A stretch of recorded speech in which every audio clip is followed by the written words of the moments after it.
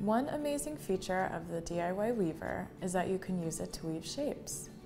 Whether you're making a shaped pillow or the flap of a bag, let your imagination run wild. We're going to learn how to weave shapes, starting with a heart. I'm following a diagram for peg placement, but you can put your pegs in any shape that you want. I'm going to start my warp as I usually do, with a slip knot on the lower left side of my loom base.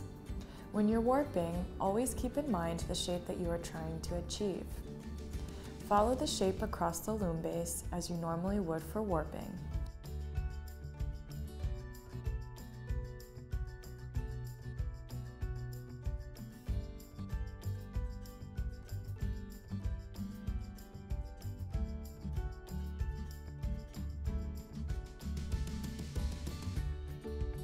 End with a slip knot on your last peg.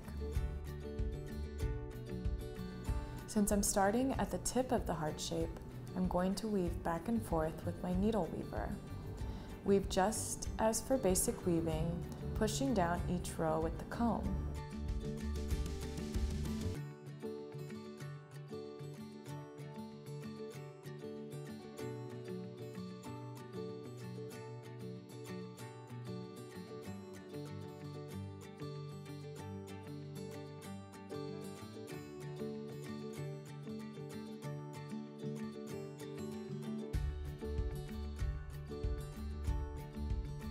As you weave the shape, be careful not to wrap your weft yarn around the pegs.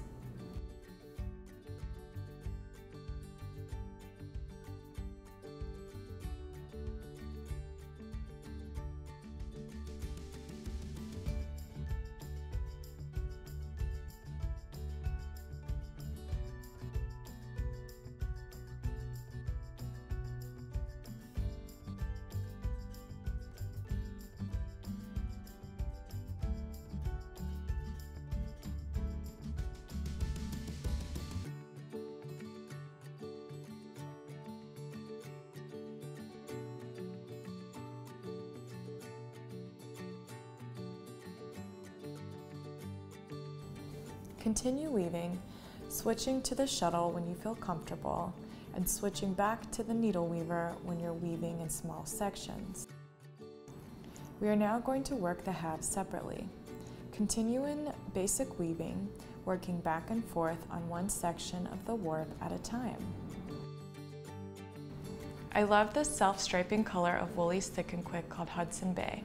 It does the work for you.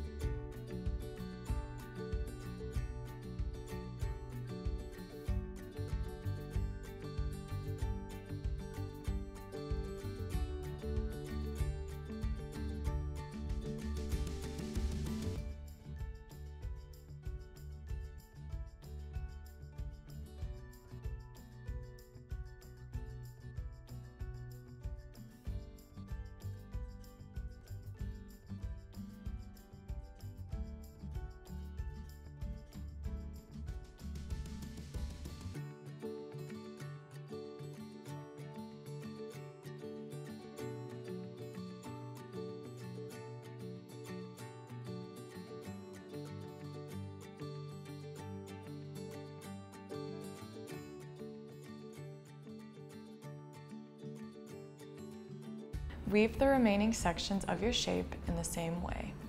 Remove the weaving as you normally would. Remember, go to lionbrand.com for more DIY weaver design ideas and how-tos.